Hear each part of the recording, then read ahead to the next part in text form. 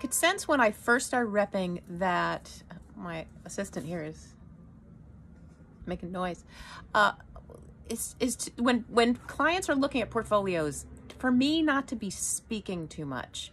I noticed that it would distract them, and the whole point of us showing portfolios is to allow it to absorb the image, to be the focus, for them to take it in and remember you.